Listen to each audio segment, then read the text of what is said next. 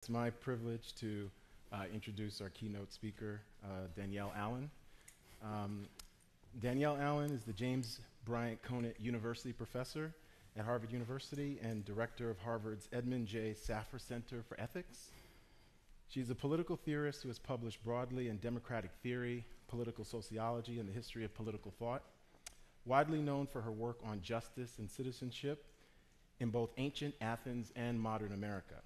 Allen is the author of The World of Prometheus, The Politics of Punishing in Democratic Athens, Talking to Strangers, Anxieties of Citizenship, and Brown versus the Board of Education, Why Plato Wrote, Our Declaration, a reading of the Declaration of Independence in Defense of Equality, Education and Equality, and Cuz, The Life of Michael A. And I would implore anybody who hasn't read Cuz, in addition to all of her works, to really read that book. That book has really taken its place alongside of, in my mind, Michelle Alexander's The New Jim Crow as an indispensable literary work on the system of mass incarceration. She's the co-editor of the award-winning Education, Justice, and Democracy, and From Voice to Influence, Understanding Citizenship in the Digital Age. She is chair of the Mellon Foundation, Mellon Foundation Board, past chair of the Pulitzer Prize Board, and a member of the American Academy of Arts and Sciences and the American Philosophical Society. Allen is also the principal investigator for the Democratic Knowledge Project, a distributed research and action lab at Harvard University.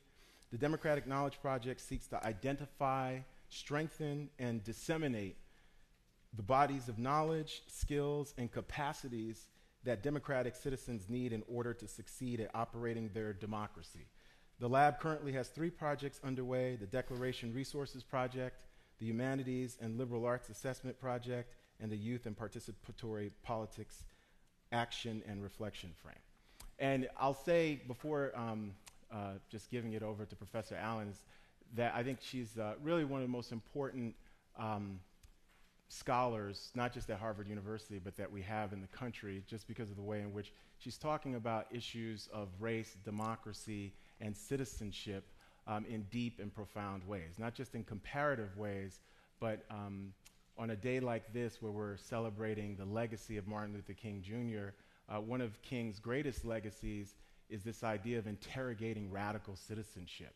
And the Black freedom struggle and social justice movements have always been deeply connected with small d democracy. And so her work is so important and instructive in terms of illuminating what we mean by that, researching what we mean by that, but also connecting it to how we live as actual citizens in this democratic experiment.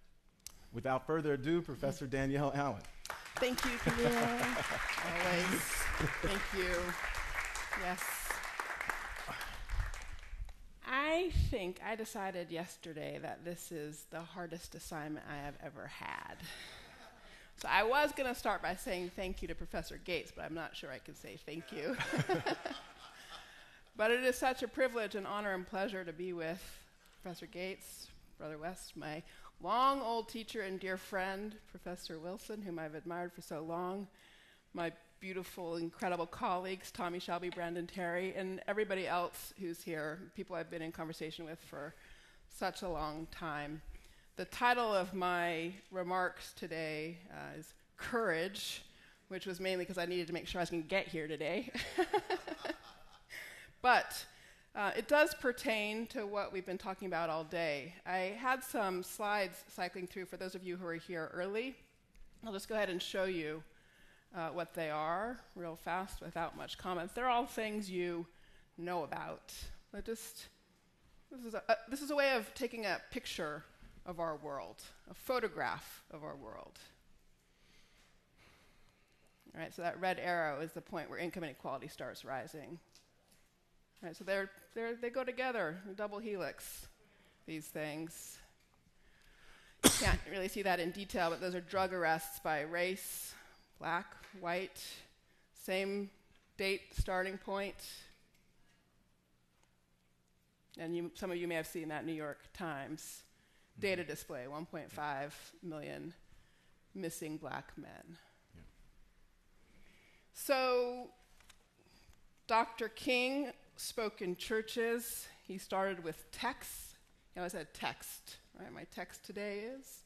So my text today is a little bit from a testament of hope. Why is the issue of equality still so far from solution in America? A nation that professes itself to be democratic, inventive, hospitable to new ideas, rich, productive, and awesomely powerful. The problem is so tenacious because despite its virtues and attributes, America is deeply racist, and its democracy is flawed, both economically and socially. It's posthumous essays. It's one of the last things he wrote, so it's, those in that category of among the last words. And also from 1968, offered an answer to that question, and it's not the answer that you'll expect. It's not the answer that goes straight to the policy question. It goes to the kind of places that Brother West was just talking about. Through our scientific and technological genius, we have made of this world a neighborhood, and yet we have not had the ethical commitment to make it a brotherhood. Question and answer. So those are my texts, that question, that answer. Why is the issue of equality still so far from solution? Because we haven't acquired an ethical commitment to make the world a brotherhood. What does that mean? King had lots of big policy arguments. We heard about basic minimum income. Social democrat, I think that's the right account of what he was. But he also made the case that every single institution and organization in America had to reconfigure itself, had to reorganize itself around an ethical commitment to brotherhood. You could also call it a principle of non-domination. People have talked about this idea for a long time. There are lots of other ways of describing it. There's Lincoln. As I would not be a slave, so I would not be a master. All right, and that's a deep notion about equality, that you can overturn oppression and domination without yourself acquiring it in the process, because you can begin to share power, participate in power, but use it in an egalitarian way on the basis of egalitarian habits, habits not tainted by domination. Or Ralph Ellison, what we're looking for is a winner-take-nothing democracy. All right, and these are all ways of further elaborating the principle of nonviolence. So I'm going to come back to that in a minute, because you have to think about that. What would it mean to actually reorganize a whole fabric of institutions throughout civil society around the principle of power sharing and an ethical commitment to nonviolence in that power sharing? Right? What would it mean for this university, even, to think about that? You could change all the organizations, and you do change the world because you put decision-making in the hands of people who will wield power differently. That's the core idea. And so if you want to solve the problem of equality, you have to solve the problem of power sharing, and not just the problem of power sharing, the question of how people wield power. And that's where somebody else said today, I don't remember, it may have been you, and I apologize if I've forgotten who it was, that the principle of nonviolence isn't a principle of weakness. You said it was coercive. Yeah. I would say something slightly different. I wouldn't say coercive, but it is power. Yeah. Yeah. It is power. It's a way of wielding power without dominating, right? So that's the world that we're trying to build when we pursue equality, but it requires that ethical commitment to make it a brotherhood through that way of thinking about power. Now, what does that actually mean? I want to tell a little small story. Margaret Weir earlier today expressed a concern that in our current efforts to pursue equality, a lot of us are engaged in things that feel small. Whereas you read King's work, you go back to his work, and the canvas he painted on was so big. And there seems like such a gap between that small and the big. I want to make a bit of a case for the small, actually, configured in ways that build out a life of commitment. So the small story is this one. So I've spent the last almost 2 years working in this university on something called the Task Force for Inclusion and Belonging. And when President Faust first invited me to work on this, we had a conversation, and I said, well, I don't know, it's inclusion and belonging thing. In all honesty, I think the concept that matters is non-domination. can we have a task force on non-domination? And she's like, Danielle, I don't know about that. Not sure how we'll be able to sell that to the faculty. Inclusion and belonging. I said, all right, okay. I'll do inclusion and belonging. That's cool. Anyway, we worked hard all the way through. And there came a certain point in the fall where, in all honesty, I was pretty tired of it. Pretty frustrated. And as I was feeling tired or frustrated, I was also going through all the data of the university, sort of data, for example, the Kennedy School, we'll talk about that in a minute, student admissions, African-American student population in Kennedy School has gone down in the last decade from 9% in 2005 to 4% in 2015 during the period of Barack Obama's presidency. All right, so yeah, I was going through data like this and so forth, but as I was going through this data, I also noticed bright spots. The medical school. The medical school was doing amazing things, actually, to change the way in which students were experiencing that campus. And I knew that Joan Reed had been doing this work. I knew she'd been steadily, for decades, doing this work, but I hadn't really seen it till I saw it in all the data. So I called Joan. I was like, Joan, how have you been doing this for so long? How have you kept at it? And she said, it's the civil rights movement, Danielle. It never ended. It's still here, and this is where it's happening. I was like, all right. Joan, I hear you, and I understand the responsibility of that. So the point of that small story is you might think that working on something like inclusion and belonging in one of the most elite, cushiest, feather-bedded places in the world doesn't really count as participating in the civil rights movement. You might say, invoking King, that looks kind of like an example of falling into the bad habit of the drum major instinct. Fiddling at the margins, just in his words, he described the drum major instinct as a sort of a basic desire for recognition, for importance, for attention, a desire to be first. The negative version of that view is the sort of thing my colleague Harvey Mansfield said to the Boston Globe about the task force work. Danielle, like Du Bois, should just be happy to be at Harvard. I am happy to be at Harvard, but that's not enough. I am happy to be at Harvard, but I expect to make this place a better place.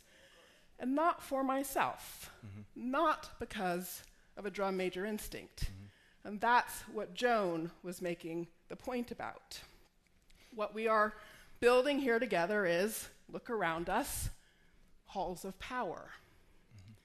Dr. King was working outside the halls of power.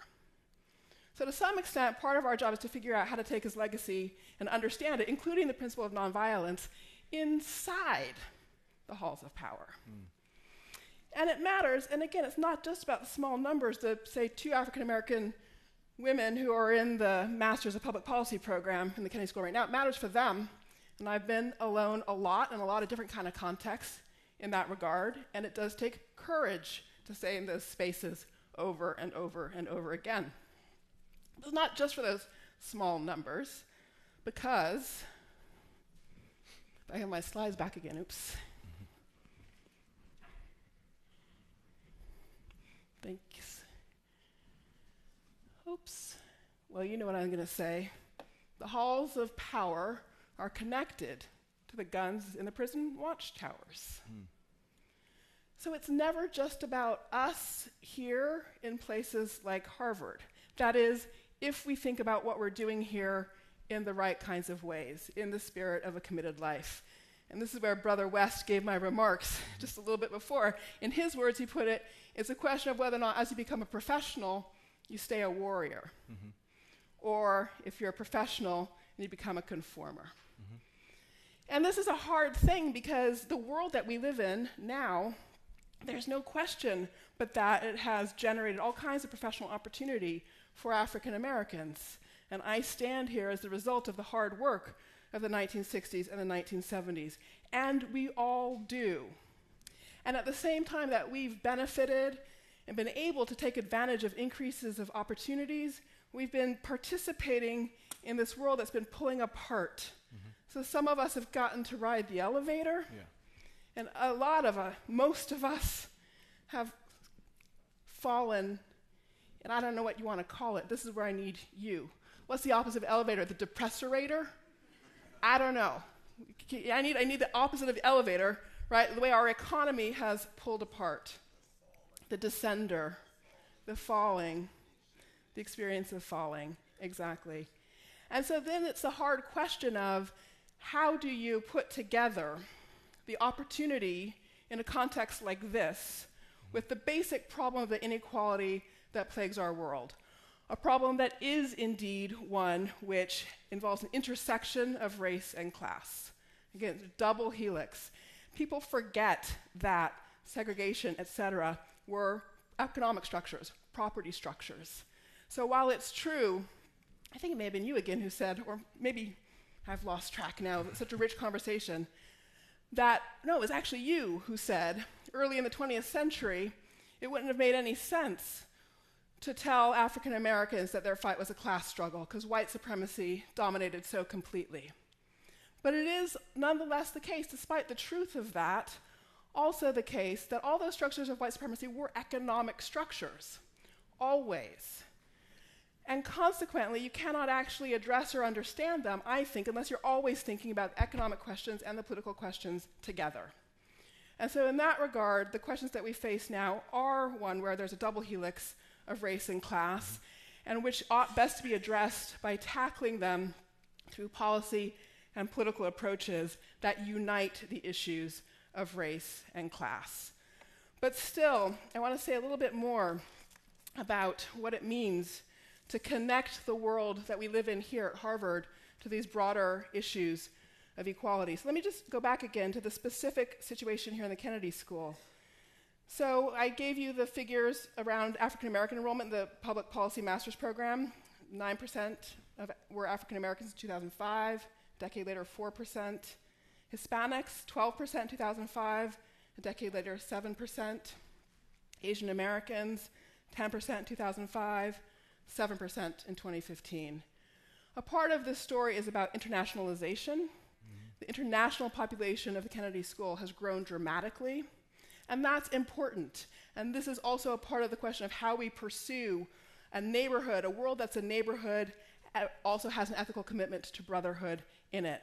But I don't think the Kennedy School has found the right balance yet in thinking about the relationship between equality and the pursuit of egalitarian training and policy in the domestic space and in the global space. So I think we have work to do right here, in a sort of put your bucket down where you are kind of spirit, but know as you do that it's committed to, connected to a much bigger picture. And to keep that connection alive, to always be pushing it forward, does require, I think, what King called sometimes a dangerous unselfishness, a willingness to think about how to combine being a professional with being a warrior, being an advocate, speaking up, not taking the easy path. And again, that sounds like a small story, back to Margaret's point, but I think if you focus on that ethical commitment, it becomes a much bigger story. So I want to just give two examples of people that I take to be really critical civil rights heroes whose work at some point in their lives may not have seemed so significant from the point of view of policy activism.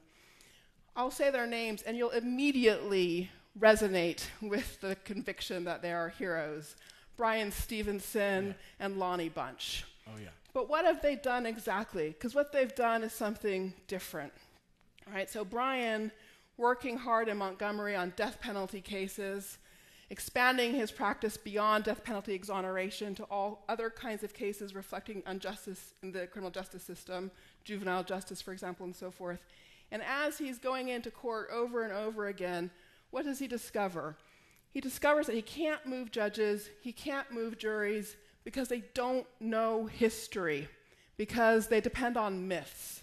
Myths of a South that tells its history entirely in terms of the glories of the Confederacy, the freedom that the South used to have, should preserve, and has mythological stories of the reasons African Americans are in desperate situations. And against the backdrop of that bad history, produce one after another unjust court decision.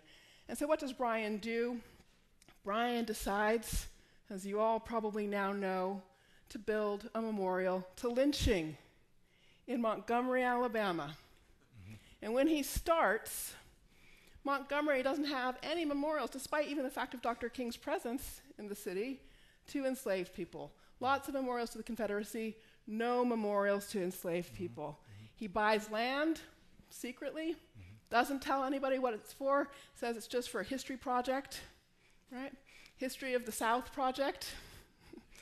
Gets all the permits, etc., with this broad label on it. Builds a beautiful design, and it's opening in April. 3,000 stone pillars, one name on each for the lynching victims who've been recorded around the South. A pair of these pillars so that for each victim, the charge will be to the county where the lynching was committed, that it repatriate the stone and place a monument in that county. So that the whole structure of the South should have monuments to anchor a full accounting of American history. Now, in other words, it started off as a scholarly project. It's a history project. Bryant was going to step out of being a lawyer, be a historian for a little minute. But what he was doing in that was establishing a foundation for the creation of the ethical commitment to brotherhood that is necessary to build an egalitarian society. That is, it's not just about policy, it's also about the intellectual paradigms. The clarifying work that Professor Shelby and Terry did today as they went through Martin Luther King's political thought. We can't actually support the big-scale policy changes that would be necessary to tackle inequality without building the underlying intellectual framework. And same with Lonnie Bunch, the beautiful museum in Washington, D.C. That took him how long? You probably know, 20 years at least. 20 years that took him. And when he was talking about it in Chicago, people thought he was crazy. But he kept doing it. And it's exactly the kind of thing nobody would credit, in some sense, as activism in the first case. But look at all those people who've been passing through the museum of all kinds. And to make American history one that everybody knows, not the kind of experience where I know the story of slavery, and I know the story of Jim Crow, and I know the story of lynching, and I know the story of segregation because it's all in my family. It gets passed down from generation to generation. But every new generation of white students I encounter, I've got to teach the history to them. They don't have it, generation after generation, despite the incredible work of scholars. We shouldn't have to keep doing that work. There should be a shared national understanding. And that's what Lonnie has built for us finally, the possibility of that. And again, that's a foundation for that ethical commitment to brotherhood that Dr. King thought was the answer to the question of how to solve for the issue of inequality. All right? So the point in all of these stories, the story about Bryant and Montgomery, Lonnie working for so long, Joan working in the medical school, it's a story of courage. And in his description of his principle of nonviolence, Dr. King said of himself, there came a day when I realized, as the philosopher of nonviolence, I couldn't keep a gun. I had to give up my gun. He kept a gun at home for safety's sake. It's like I had to give up my gun. So at that moment, I faced death. And I had to overcome my fear of death and confront everything with a dangerous unselfishness. Dangerous unselfishness is another definition of nonviolence. Dangerous unselfishness. And that's just another word for courage.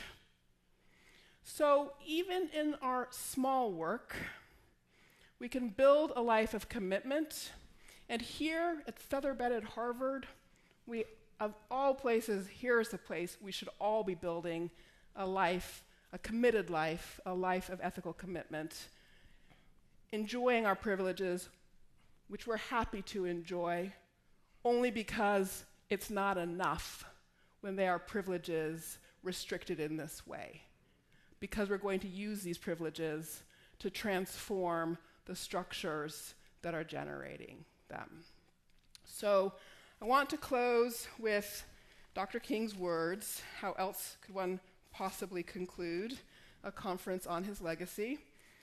So the final few paragraphs of the drum major instinct. Yes, if you want to say that I was a drum major, say that I was a drum major for justice. Say that I was a drum major for peace.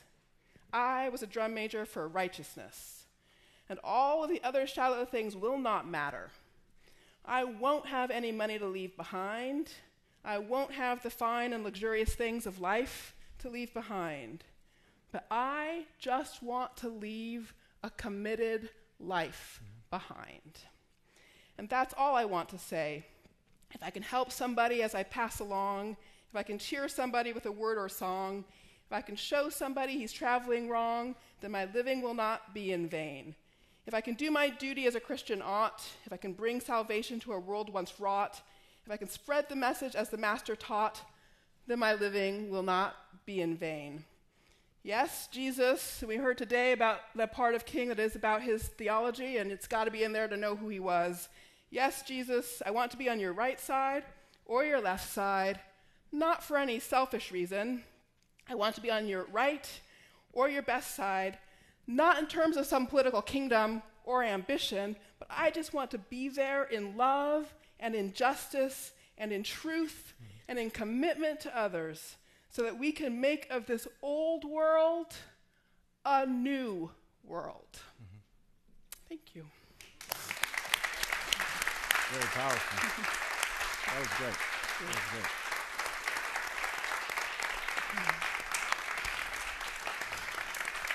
That was great.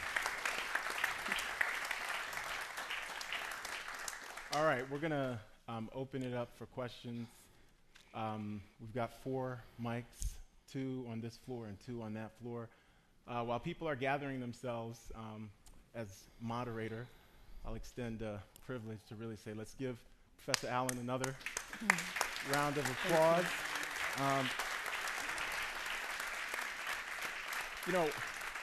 I think that was a powerful distillation of why King matters in our own time. And I was listening to Professor Tricia Rose earlier, and she was talking about how she's usually a pessimist, but she's more optimistic. And I'm actually very optimistic, even while I'm very, very aware of the depth of the problems and the breadth of the problems we face. But when I hear Danielle's talk about a committed life, I think that we've been seeing so many different groups, and especially young people, who are dynamically engaged in that committed life. And for earlier generations, especially baby boomers, there's a dissonance. There's at times a cultural and cognitive and generational dissonance where there's not an appreciation by either generations of each other, right? So, and Professor West was talking about this earlier today in terms of spirituality. And when I listen to somebody like Kendrick Lamar, and I'm 45, I do still listen and hear echoes of Mahalia Jackson and that black church tradition. I think that there are young people who are millennials who are spiritually nourished, whose music is spiritually and morally edifying and is in that Kingian tradition. When Danielle talks about a committed life, I think about the marchers for justice that just marched 800 youth marches against gun violence all across the United States. I think about Black Lives Matter. I think about immigration rights and the Dreamers, right? I think about Me Too. I think about all these different movements for social and political justice that are following in that tradition, even as we face these different economic and racial and gender and sexual orientation struggles in our own time. So this is a time, I think, to be optimistic.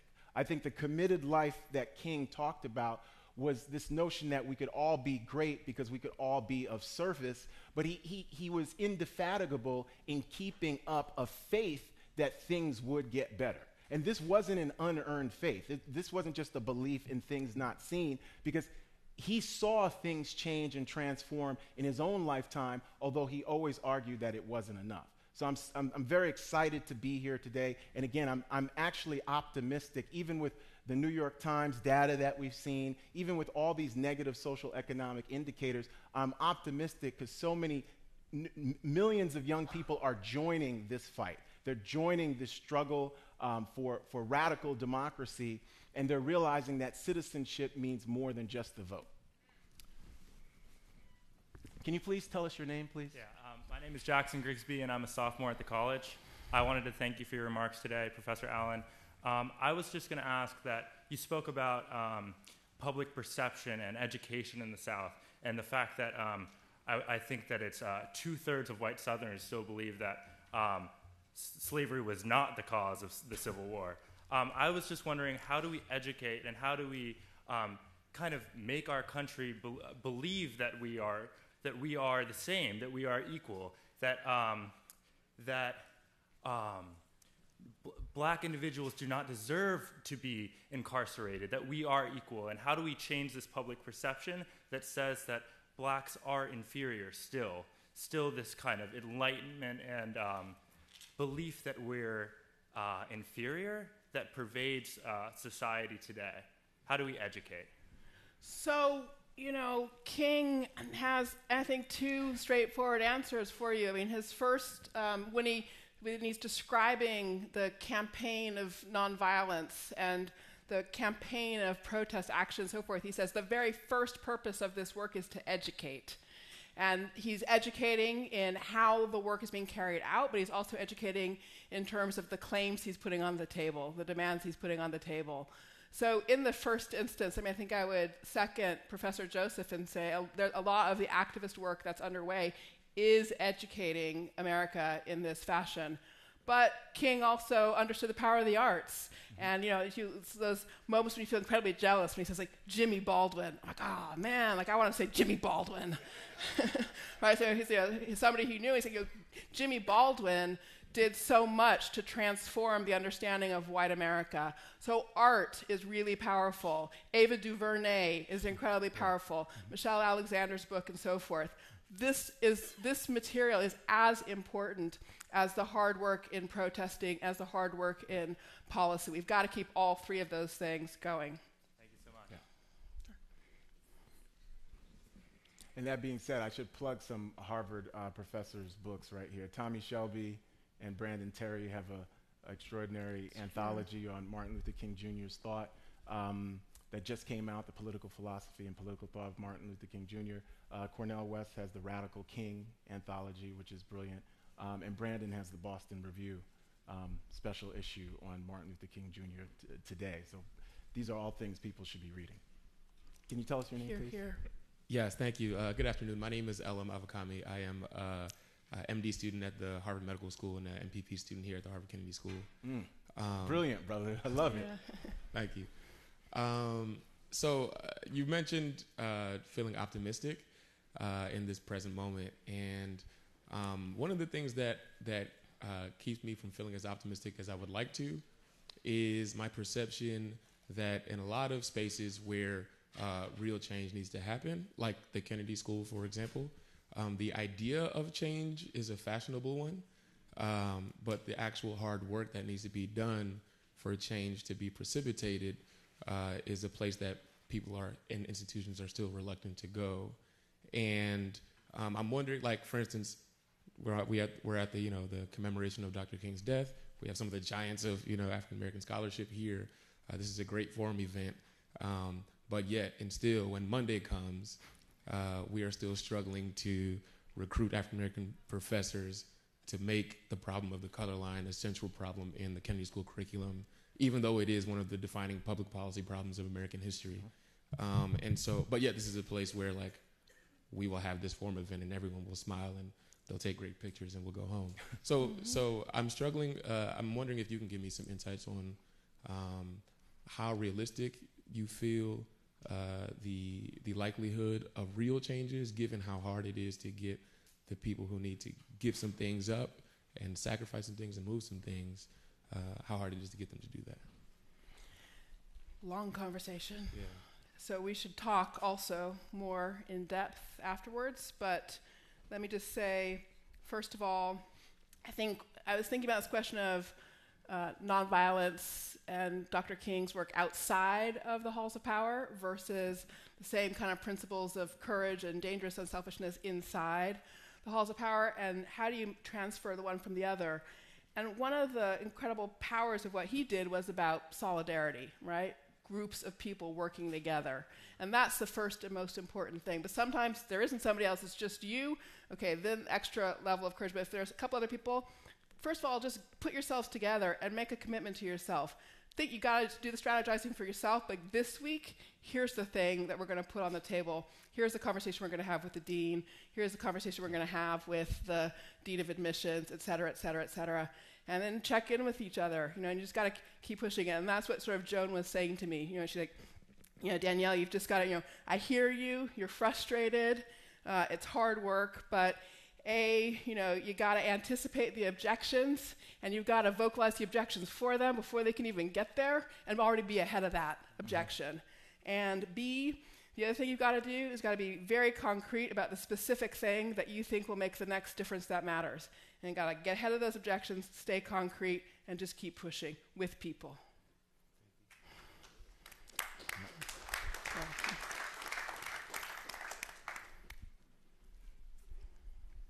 Hey, thank y'all for a wonderful day.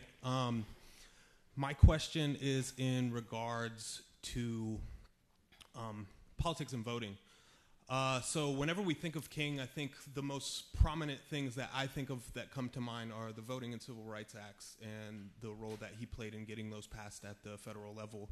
Yet, whenever I really, really think about it, I think that Selma and Montgomery at those local levels played perhaps the greatest role in getting those two pieces of legislation passed. So whenever we talk about voting specifically in the contemporary era, I think that the dialogue is greatly overburdened with the idea of the federal executive, especially with the 4-5 administration in there. So my question is, what do you see the role of local politics, specifically non-executive local politics, like your boards of education and your zoning boards, et cetera, et cetera, et cetera, that I see playing such a huge role in a lot of the racial disparities that we see in the United States of America, but yet never get any attention? For example, I come from a city of 120,000 people in which the mayor was elected with 6,700 votes. So I see in the future there being a ripe local political landscape that we're able to make changes in. So what do you see as the focus in the future of... What city are you from? Wilmington, North Carolina. Okay. Yeah. So, how do we look at local politics as a means of changing national politics into the future? I think you answered the question. You asked and answered the question, right? There's a huge amount of power going unused at the local level. Professor Scotchpole was talking about this earlier today. No question about it. Building organizing power at the local level is fundamental, especially if you're thinking about something like criminal justice, which is where the bulk of the infrastructure is, which is, it's the design of the Constitution that criminal justice would be at the state level. And so it's a real mismatch of attention to target that issue at federal policy. But you have to do that state-level work in order to open up economic possibilities, actually, and in fact to have an impact on some of the economic policy because of the way in which, at the state level, criminal justice stuff is connected to issues of health. And the issue of healthcare is really deeply connected to our bigger kind of economic policy. So the hard thing about our system is you got to work at the state level in order to affect the macro questions. But I'm going to just throw out one other slightly wacky idea for everybody, just to play with, because it's just sort of, it's my current idea toy. So, jury duty. We have jury duty. We pay people to serve on juries. Nobody complains. Nobody wants to serve, really, but we don't complain about the institution of jury duty for which we pay people. You see where this is going? Voter duty, for which you pay people.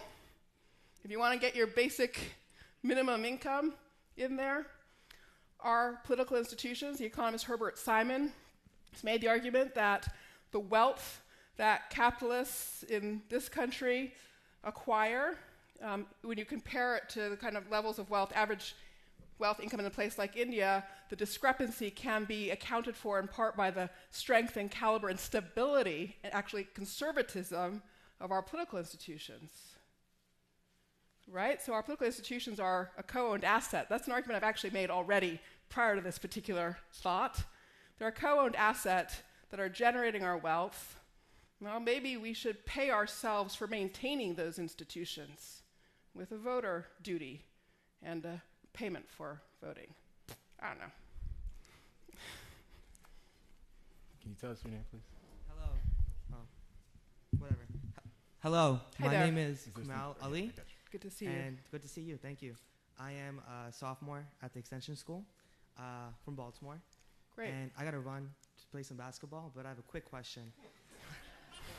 I love I've your, I never love been your dissed- honesty, brother. I've never been dissed quite like that before. Yeah. I love your honesty, brother. Exactly. Just- No, it's good. That's the basketball. No, it's over good. there. That's fair. That's all right. Yeah, I gotta run too. I gotta go play on. I'm just We'll kidding. play together. We'll play together. My question is, of course, there's a lot of discrimination, not only in America but throughout the world. Yeah. How do you see not just African Americans getting together, but people of all ethnicities, color, races, socioeconomic statuses coming together to make the world a better place? Thank you for that question. And I didn't. Simple, nothing, right? Good question. But it's easy. These questions are easy in the abstract form. The hard part is in the reality. Absolutely. That's the trouble. Like, whatever, we have these great traditions of political philosophy that have answered these questions. And again, like, abstractly, it's not hard. The hard part is turning it into real human institutions and practices. But just to kind of, let me go to the concept again for a minute. So it's partly what I was trying to get at in the beginning of my remarks. This notion, actually, that a part of achieving the ethic of brotherhood, the egalitarian institutions, domestically and internationally, is about reinventing how people wield power. Okay? Now, abstractly, that's very easy to say. It trips off the tongue. In concrete terms, that's very hard to do because, it means all kinds of things. It means different approaches to decision-making at all levels of an organization. Harvard is an incredibly hierarchical place. This is something that we're all talking about right now. And a very critical, little teeny level, students don't serve a role on very many committees. Their voices don't enter into the decision-making processes. Well, Harvard that was more flexible, was more egalitarian, would find ways of bringing student voices into more channels of decision-making. So that's a teeny concrete example, and that doesn't speak to the issue of how you bring in everybody, but the point is that if you could actually reinvent how power is wielded, and people have, it's just democratic theory, basically, but apply it throughout organizations and institutions, that should be good for everybody. Just as Dr. Joseph says, the ideas may come from the pursuit of black equality in the first place, the idea that as I would not be a slave, so I would not be a master. But if you could really build a world in which nobody, had the opportunity to use the stuff of power to be a master, that would be good for everybody, right? And so that's how you begin to bring in and turn the story that was about one freedom struggle into a story that is about justice for all. Thank you. Yeah. Okay, right here, and then, can you tell us your name, please? Hi, my name is Nadine Corey. I'm a sophomore here at the college. Thank you Welcome. so much for your remarks today. I really like this idea of brotherhood that you bring up, and I just had kind of 1/2 questions about kind of implementing it and how you see it kind of working.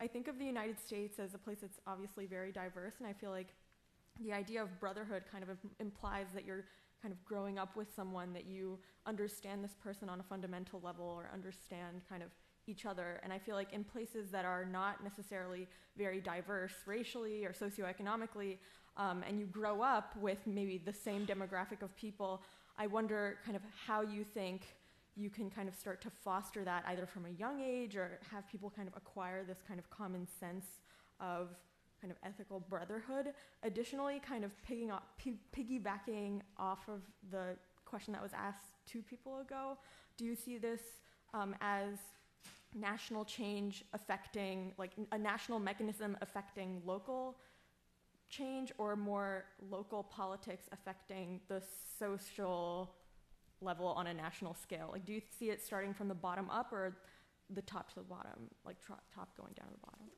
Really important questions. Thank you. So let's take the first one. I think that there are, where'd you go? Oh, there you go. Okay, you sat down. I'm like, whoa, that was a disappearing lady. All right, okay, thank you. Yes, there's a great book by Bill Bishop called The Big Sort, which reviews the way in which the country has become socioeconomically and ideologically segregated, in addition to ongoing racial segregation. The racial segregation story is a bit complicated. There are sort of parts of the story that look like improvements and parts of the story that don't. But at any rate, so we do have a problem in terms of the basic fabric of how we are distributed through space. There are ways you can think about responding to that. So for example, I'm very interested in a national service idea that would mix people up. Though I should say I'm interested in that not only because of the mixing it would achieve, but also as a way of thinking about the militarism question that Professor Terry raised earlier, which we really do not pay enough attention to, but the military in this country has been fundamentally transformed since the end of the draft. Yeah. There is no more democratic accountability for the American military. Let me repeat that. There is no democratic accountability attached to the American military.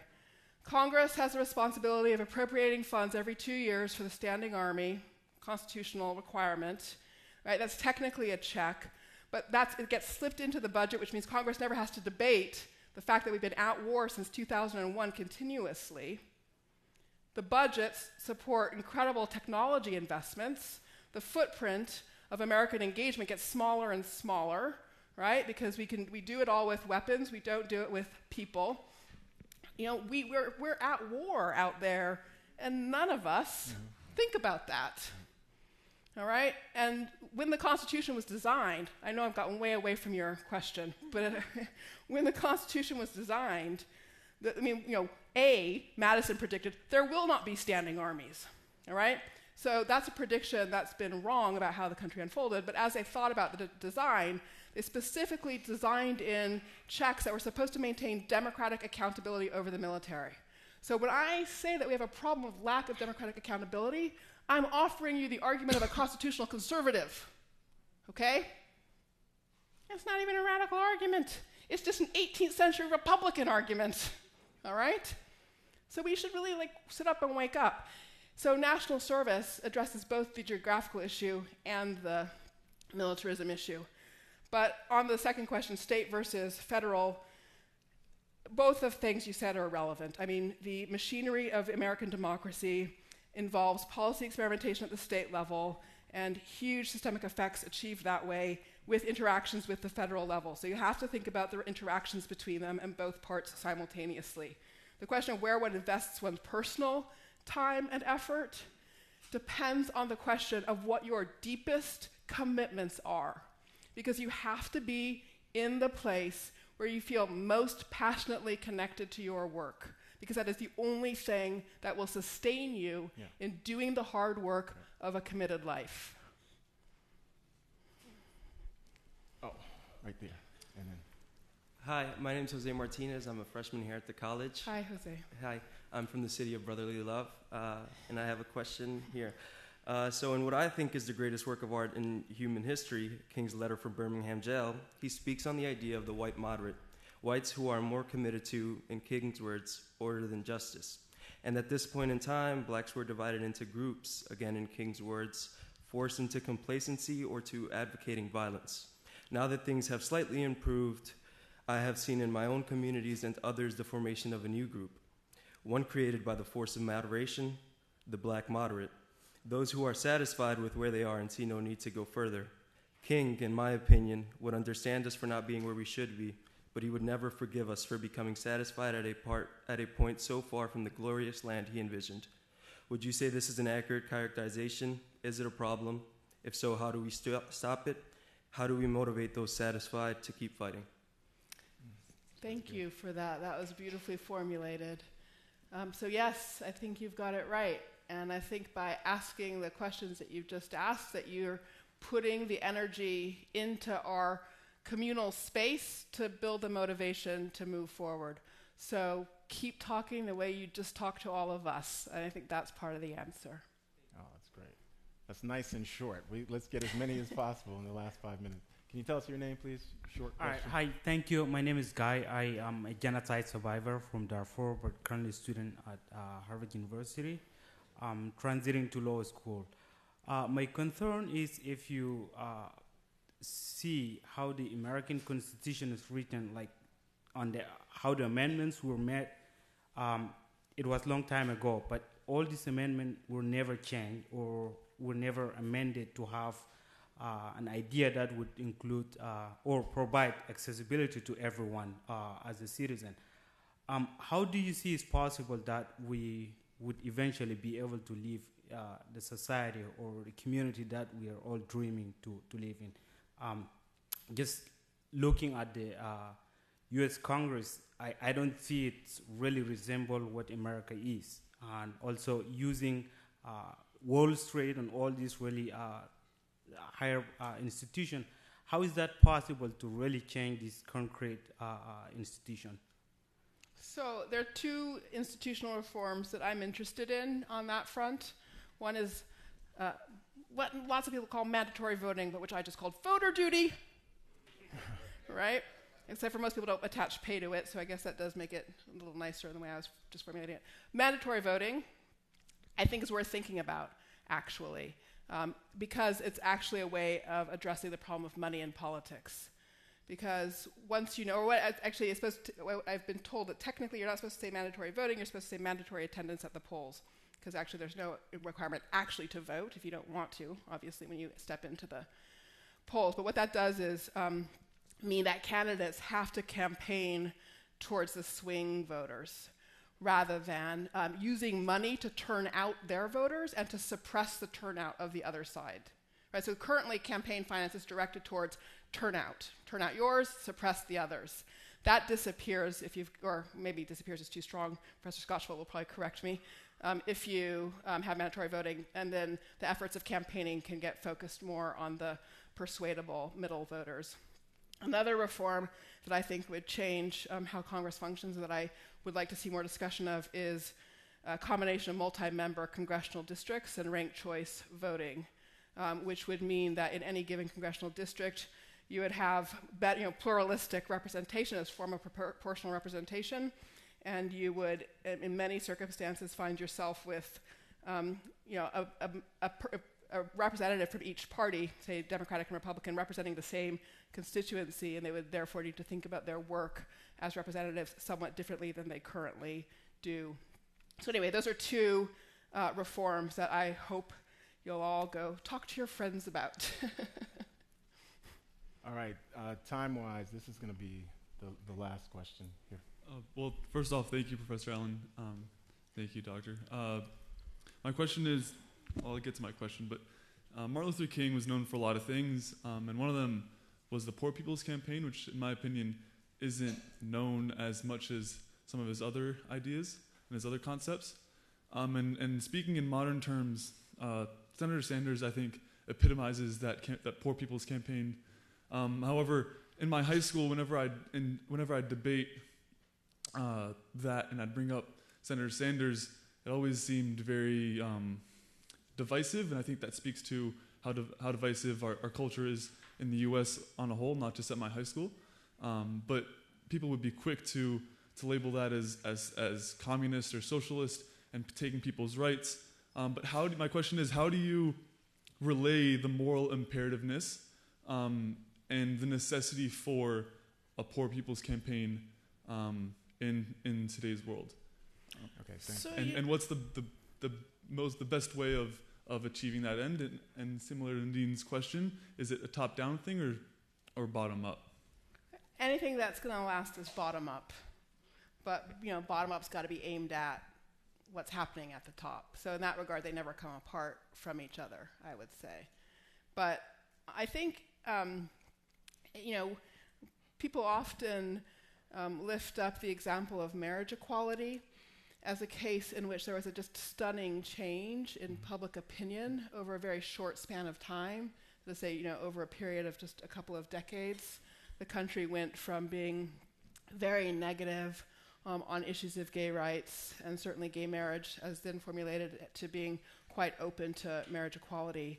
And I think that is an important case because it's sort of proof of concept that you shouldn't take for granted what the kind of thing is that people mostly say today. It could be different in 20 years. So then the question is how to make it different. And again, that case is just a beautiful kind of case study for really intentional thought about changing the frames people are using for thinking about an issue, changing the narrative. I think there's a lot of work, good work that's underway that's trying to do that with living wage concept. It's hard work, and I think the biggest challenge is like sort of failure of coordination across different interest efforts. So to some extent, some of that narrative work would get more powerful if there were more alliance formations across different kinds of what look like separate interests at the moment. Let me ask you Skip. a question. How do you keep people working toward these larger goals when you go back to reconsider Cornell's point about talking to an African American about freedom and the future, say in 1920 or 1820 or 1720 when it was even more absurd? How do you, we all try to make our contributions in our own, Right. but integrating the faculty of arts and sciences, getting more black students in the candidates, whatever it might be. But how do you piece together a larger vision and keep people moving toward that goal, which became, I don't know, you could date it when you want, the passage of the Civil Rights Act in 64, the Voting Rights Act in 65, whatever it is, Right. 1920, you see what I mean? Yeah, I mean, it's true that we are failing to coordinate around a single goal. And that, I mean, you think we probably all have this experience. Whatever conversation you have about racial justice, racial equality, there's a bunch of people over here pursuing prison abolition. There's a bunch of people over here pursuing basic, basic guaranteed income or whatever. So a group of people over here who are thinking about voting rights, redistricting, campaign finance. And we're trying to recruit more black people to Harvard. Because it's still part of the vision. It is. I don't think I have an answer to your question. I'm sorry, Skip. I mean, what could the answer be? I think, I don't think the answer is, who's the single person who's going to generate that coordination. I think it's instead, I'm sort of, at the moment, I'm inspired by, we had this lecture in the Safra Center last night by a philosopher named Philippe von Parijs, who took King's concept from the 60s and then kind of worked through other people. Anyway, in the 80s, he picked it up, but he built a kind of network of folks in Europe who are all interested in this idea. The network just kind of kept growing bigger and bigger. And to some extent, I think that's kind of like what we're missing somehow, and I don't know exactly how to go about building it, but networks, or even just like literally an annual conference of some sort that brings together in a kind of cross-sectoral, cross-interest way a lot of different constituencies and supports the emergence of a shared paradigm. So not expecting a single person to generate the shared paradigm, but building a context where you have a kind of network of people who are working together to kind of harvest an emergent shared paradigm out of that conversation. And I do think that's a place where millennial forms of organization and activism have power in them and lessons that are unfamiliar and slightly nervous-making to older generations. Yes. But I think it's real. I think there's real stuff there. And at any rate, I think maybe I'll leave it there. So maybe the thing is, actually I do say this to my students a lot, because, I am a constitutional conservative in a lot of ways, right? Like I love the Declaration of Independence, blah, blah, blah. I like to think about the Constitution. So, but it matters that, Jefferson, Madison, these people, they were in their 30s. So it's like, so I'm always saying to my students, people, it's you guys. It's like, it really is about a novel imagination and seeing possibilities that those who have been habituated in another set of institutional structures are going to have a hard time seeing. But it's really, think about it, that revolutionary architecture was done by 30-year-olds. We forget that because the paintings always have white wigs. But basically they were the millennials, okay? So, thank you very much. Thank you. All right. All right, we're good, yeah. All right. Thank you, this was great.